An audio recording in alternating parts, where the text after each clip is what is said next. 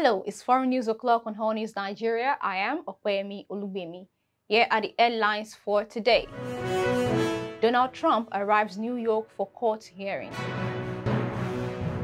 United States forces neutralize Islamic State leader in Syria. Now the news in detail. Donald Trump, United States former president and frontrunner for the Republican 2024 nomination, flew into New York City on Monday for an historic court appearance to face charges stemming from a probe into hush money paid to a porn star. The former United States president on Monday made his way to the Trump Tower in Manhattan, where he would spend the night before attending court today.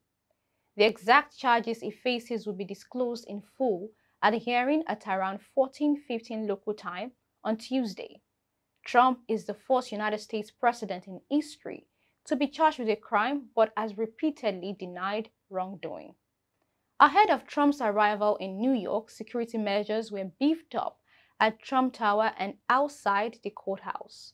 Law enforcement agencies, including the FBI, New York police, and court officers and the Secret Service, were said to be coordinating on security in anticipation of any scenario.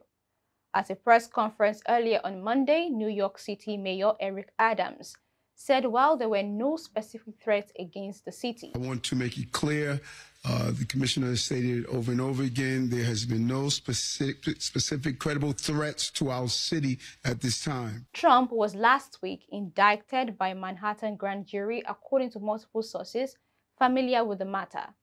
The first time in American history that a current or former president has faced criminal charges.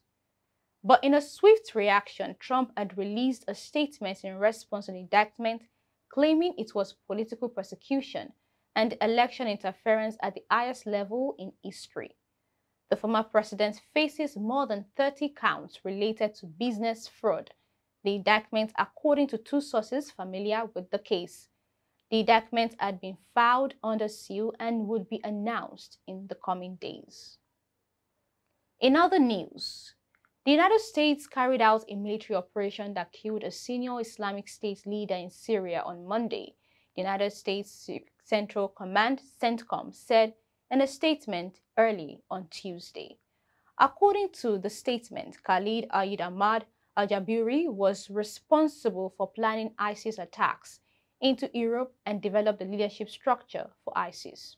Last week, the TASS news agency said Russia had protested to the American-led coalition against the Islamic State militant group about provocative actions by the United States Armed Forces in Syria.